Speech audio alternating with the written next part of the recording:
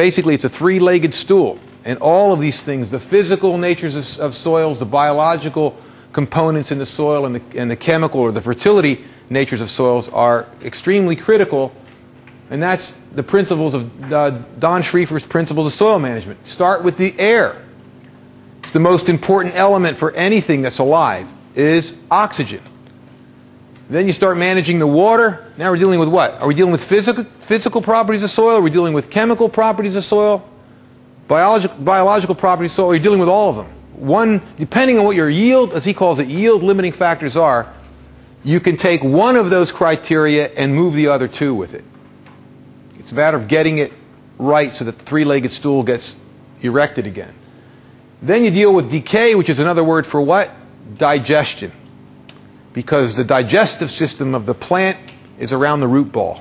That's the digestive system of the plant, like the rumen and the other compartments of the GI tract are digestive organs of the ruminant. The digestive system of the root ball is involved with decay, recycling of nutrients like we just talked about. And then you deal with nutrient management.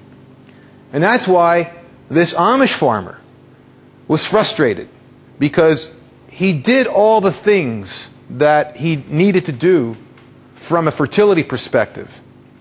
And his quality 3 years later still was slugging along. What he needed to do was take that slurry manure, because all these people put in slurry manure, which makes manure even more soluble. It makes the potassium even more available at the expense of what? Magnesium and calcium. Remember how deficient he was in magnesium? And how high he was in potassium in that lucerne? That's a problem forage.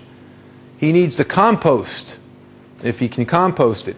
He needs to probably rip those pans, because I can tell you right now, he had pans that were down there as deep as the moldboard plow would go.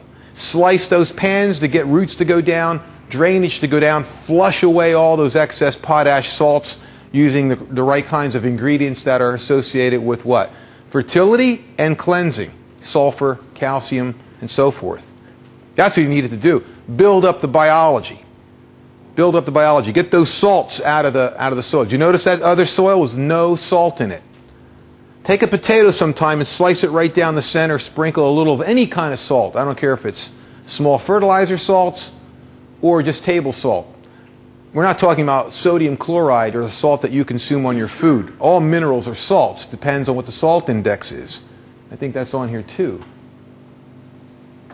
And just sprinkle some on there and see what happens. Come back an hour later, half an hour later, and see what you see. And what you'll see is tremendous amounts of water on the root surface that had a little bit of salt on it. What's happening? It's drawing the moisture out of the root.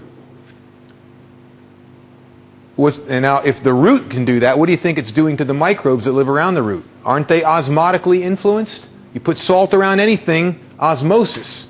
Moisture is going to diffuse to where the salt is. So the bacteria are going to dehydrate along with the roots. Certainly good.